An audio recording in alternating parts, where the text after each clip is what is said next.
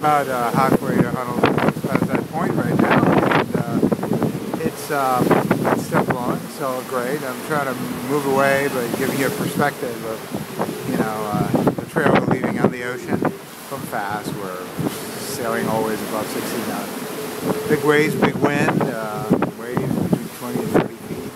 Right now it's a little flatter.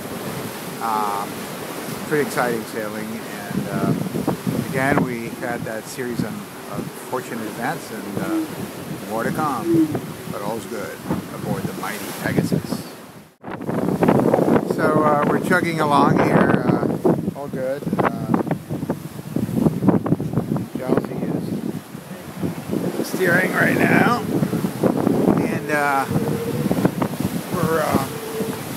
moving on this boat is, you know, it's a real moving boat. So this is acrobatic. It's like big wave surfing. I think that's the closest thing I can. But we had a series of unfortunate events today, and more on that later. But still all good.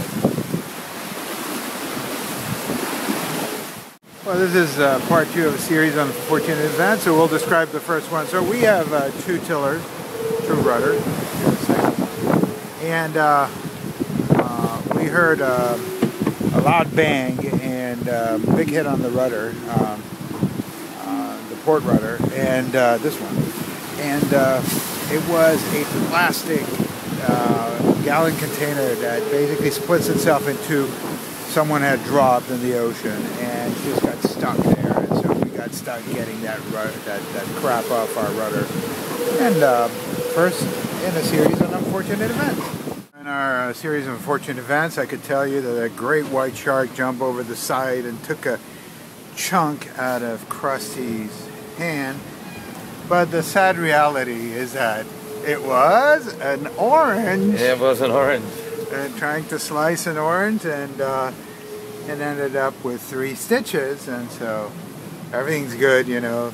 Sailing is a dangerous sport.